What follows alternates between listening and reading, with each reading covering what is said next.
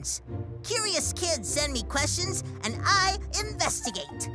I was just waiting for the mail. Oh. Jumping Joeys, we got a letter. Let's read it together. Dear Wobi, are blue-crowned pigeons the same as the common pigeons that live in the city? I'm Jolly, age 7. I think we'll need some help to figure this one out. Bigs up, gentlemen. We have a guest with us today, Wobi. Thanks for letting me join. I know blue-crowned pigeons and common pigeons are both from the same family, so I'm here to find out if Dill is the same as you guys.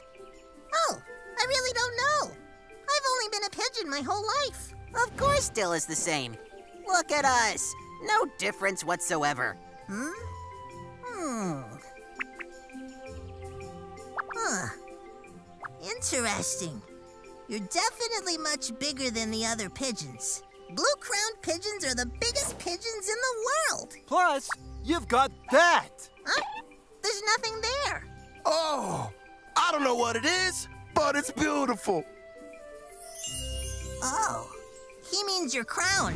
You're the only one with one. Crown? Where? I've always wondered why they call my species the blue-crowned pigeon. Huh, we don't have crowns, but we can do this. Boom means that Dill spends most of his time on the ground. But we prefer to fly around. Huh. Even in the wild, blue-crowned pigeons can't fly as fast as other birds. Oh, guess I'm really nothing like you guys. Not quite. Both blue-crowned pigeons and common pigeons are very social.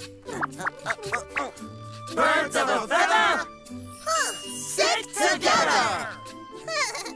Ah, you're one of us, Dill. Never forget it.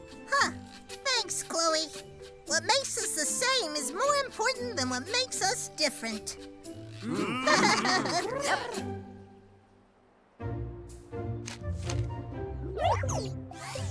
Thanks for your wild question. I got to learn so much. See you next time for another great fact-finding adventure. Woohoo!